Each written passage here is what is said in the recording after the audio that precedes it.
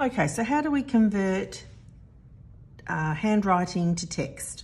Let's have a look. Let's go into our quick sheets. Let's add a page and write something. It'll automatically put you into the page that you add. So, Journaling 101. You can't manage what you can't name. Yep, it's a therapeutic tool for sure.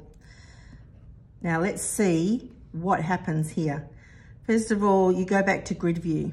Let's put down our pen. You select that page, press and hold. Your options up the top here are tag, convert to text, send, move, duplicate, delete. We're going to select convert to text down here, converting to text, English. A converted text added as a new page. And I can undo if I want to, I don't want to. This is the new page. So let's tap on it. We tapped twice, tap again. Look at that.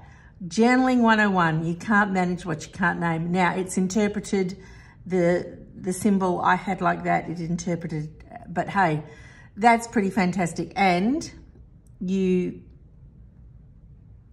may be able to get a return in there. Yeah, it didn't interpret the new line, but that's okay. Look at that. You can obviously tap to move it, go down a line and, you know, start typing and do your thing. But I think that is pretty cool. When we go back to the grid view, you can see the new page and the page we created. Just for the exercise, let's delete them. Press and hold, pressing for 3 seconds.